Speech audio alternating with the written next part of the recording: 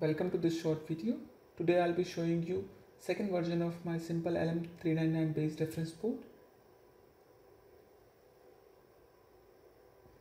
When I made my last revision of this board, I received quite a few small feedbacks from EEB blog forum members.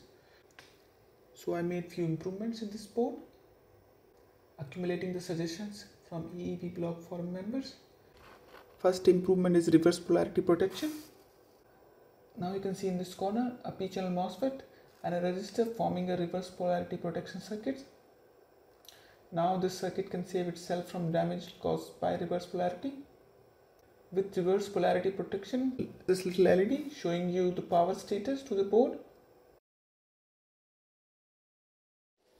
One major change to op-amp circuit is this 1K 10 turn pot. This pot is in the series with 10 ppm gain setting resistors. With the help of this pot, now it is possible to adjust the output voltage level to be absolutely 10 volts. There are a few minor changes in the PCB as well. The slots around this reference chips are a little wider to easily accumulate foam cap, something like this.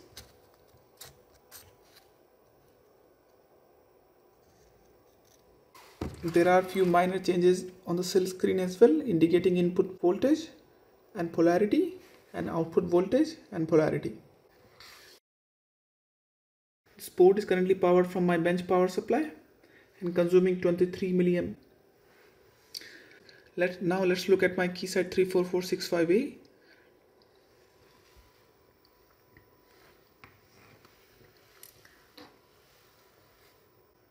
This unit has been up since quite some time.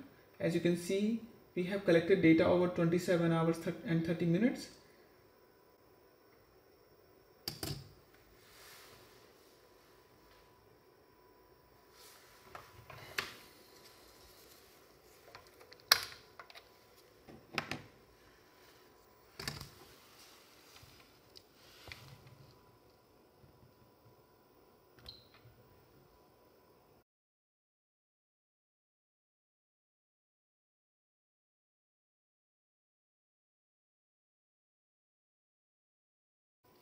We can also save logged samples into a file, but my 34465A has limited memory of 50,000 samples. But this unit is upgradable to 2 mega samples as well. With 2 mega sample memory, you can log for quite some time.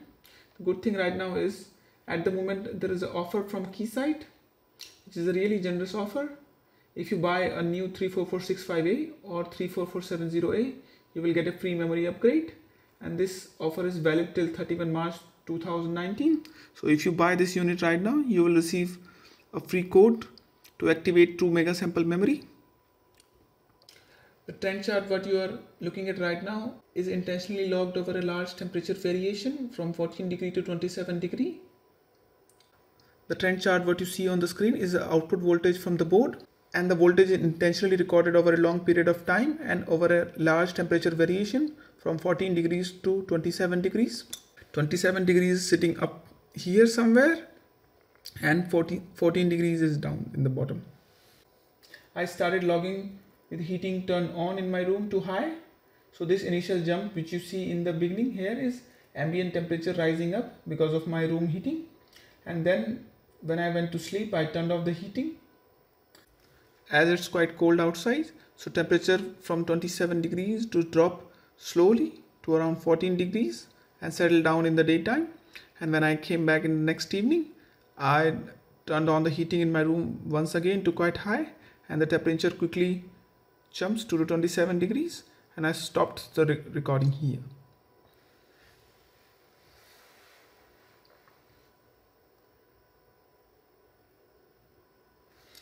This looks like quite a large change in the plot, but if you look at the scale on the right, it's in tens of microvolt range, which is quite low.